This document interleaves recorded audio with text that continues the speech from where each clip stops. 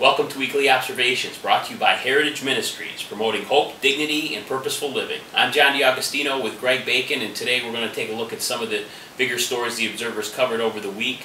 One story that we were involved in, as well as the community, was the forum that was held at the Fredonia Opera House last Thursday.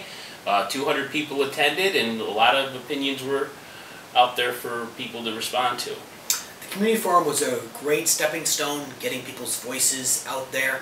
The politicians are telling us, come to the meetings, voice your opinions there.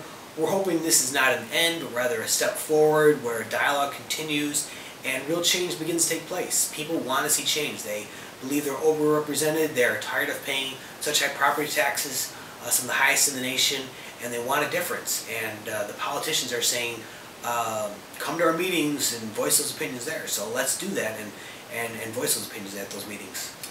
And during the night of the community forum, Westfield and Ripley voted on a potential merger. Now, Ripley said yes, but Westfield says no, and the next step is really in the hands of the state.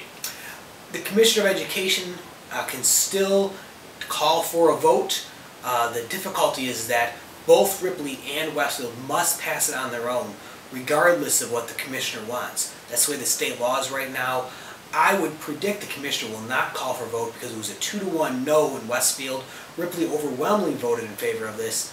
It may be one of those situations that they're going to wait a year and a day before they have another straw vote.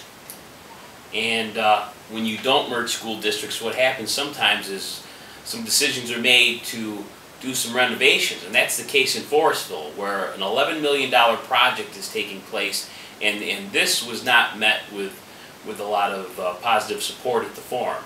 The forum criticized the Forestville School District for expanding an $11 million project for how many students go to Forestville? It's about around 519. 500 students at a school district. The other difficulty, though, is the state had already earmarked this money for construction.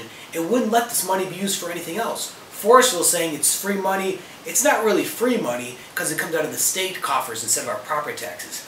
But the Forestville school officials are saying, this money's already been spent. If we don't spend it, some other school district in the state will spend it. And that's where the difficulty comes in.